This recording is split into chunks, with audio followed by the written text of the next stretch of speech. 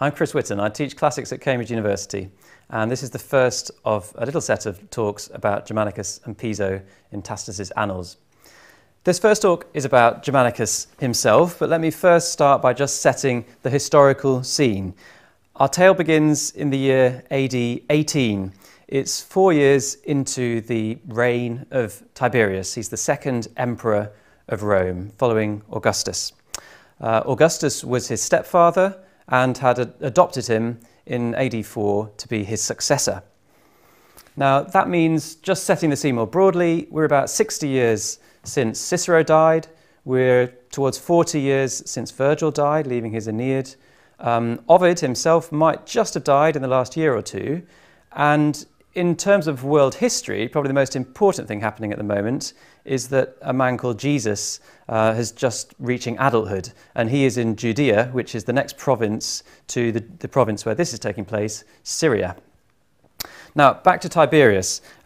Tacitus, whose version of this story we're reading, makes the tale of Germanicus and Piso a key moment in his reign. He was emperor from 14 to 37 AD, and therefore of the early Roman Principate. And it's worth thinking a little bit about why he does that and what he does with this story.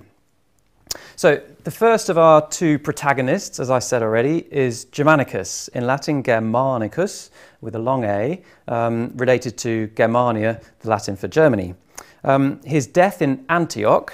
Antioch was the capital of a Roman province called Syria. It's now in Turkey, right at the bottom southwestern part of Turkey, just before you get to modern Syria.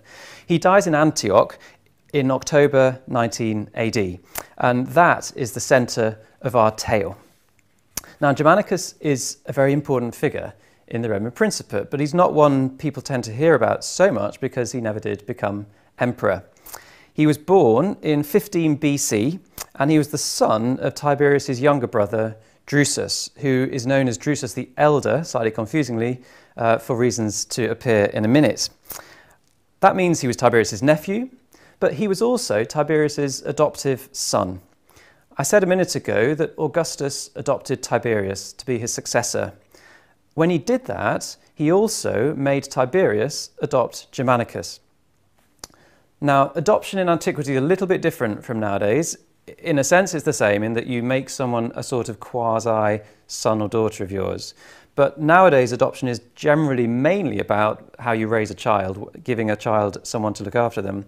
In ancient Rome, it's primarily about making sure you have someone to take your name and carry your family forward. So if, for instance, you didn't have a son of your own, it might be desirable to adopt one. So Augustus was in exactly that position. As he became an old man, he did not have a living son or even living grandsons. So to make sure he had a successor as emperor, he adopted Tiberius, and to program what happened next, he had Tiberius adopt Germanicus. So he'd sort of fixed two stages of the imperial succession. So at the time of our tale, late teens AD, Germanicus is the heir apparent, like the Prince of Wales in modern Britain. And that starts to explain why he's such an important figure.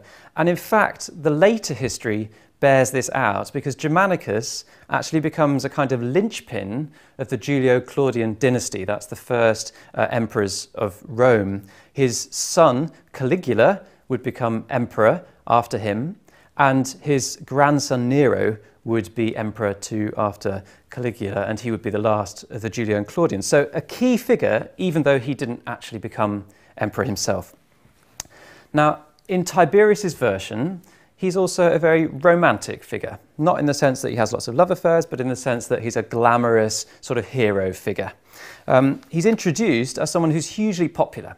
Tacitus writes he was a young man with remarkable friendliness, and he explicitly opposes that to Tiberius, who is considered very standoffish and unfriendly with other members of the Roman elite. And, as you know, if you've read some of this, he gets a very glamorous death. We have a stirring scene of pathos. We have a last speech in which he speaks movingly to his wife and his friends and relatives.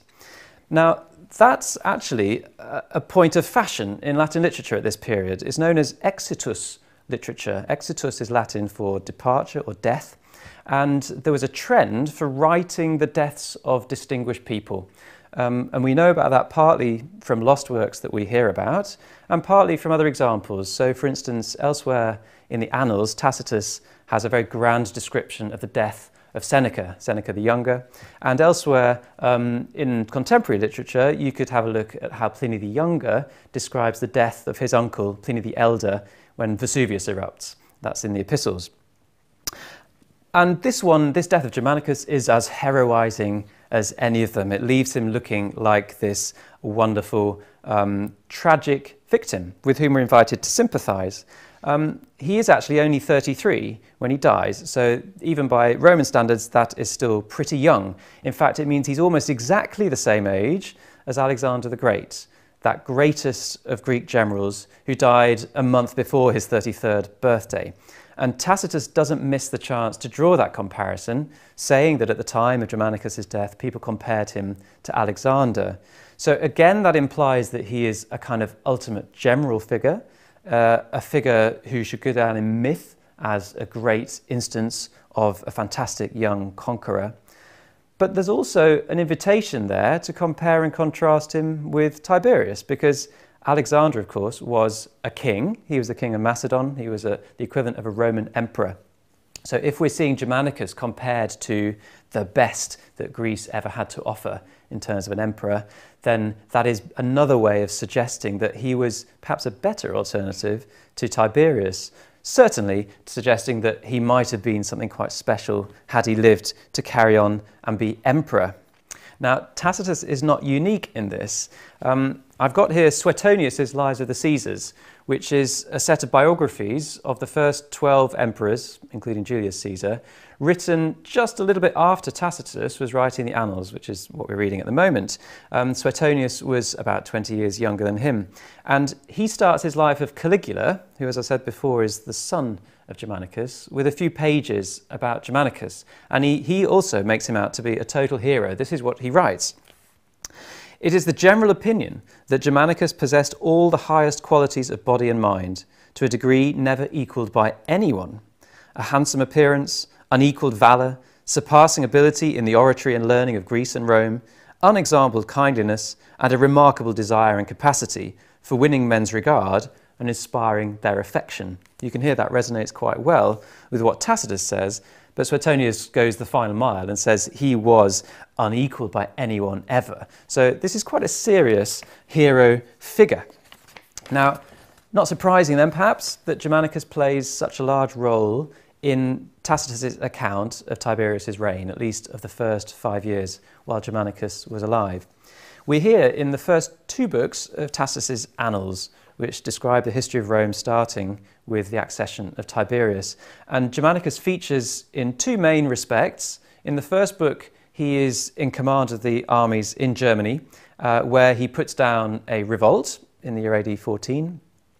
And in the second book, he features in the episode we're looking at, when he goes out east to become commander of the Roman forces in all the eastern provinces, then dies, of course, and then that is the tale that involves Piso, which is going to be our concern. His role as a military figure is not entirely straightforward in Tacitus' account. So far, I've described him as romantic, heroised, glamorous. There are some complications.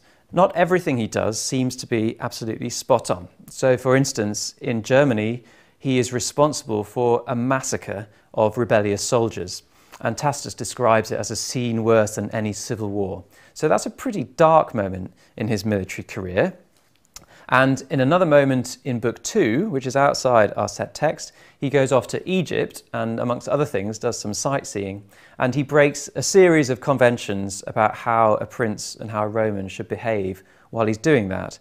So it's not quite as simple as saying that Germanicus is this ideal princeps, emperor figure for Tacitus. He's a kind of flawed hero, but that is actually completely in keeping with the way Tacitus writes. It is almost unheard of for him ever to make someone totally perfect as a historical actor. He's a historian who sees the flaws in everyone and in every situation. But I think the most important element of the Germanicus as romantic figure idea is the fact or the sense that he's got the odds stacked against him. And here it's important to mention another Drusus. Tiberius, as I said, adopted Germanicus. So Germanicus was his heir apparent. But Tiberius also had a son of his own who was called Drusus.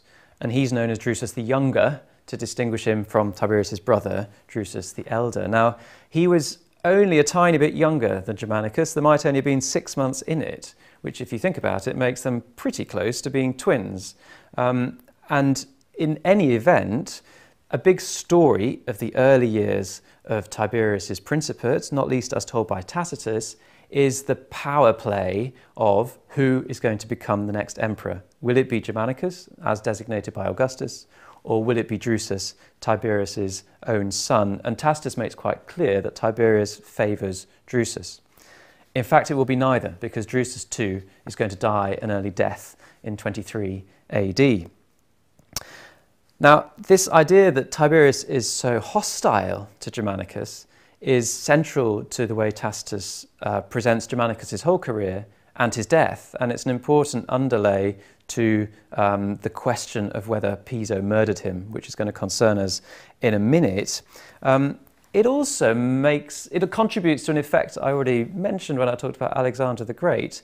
The idea that Germanicus is kind of a figure you can compare and contrast with Tiberius. He is a foil, if you like. If Tiberius is the tough, not very pleasant, and by the way, quite old emperor, he's about 60 by now, Germanicus is the popular, glamorous, much-loved younger man. So Tacitus sets up this kind of contrast for us to think about throughout the whole story.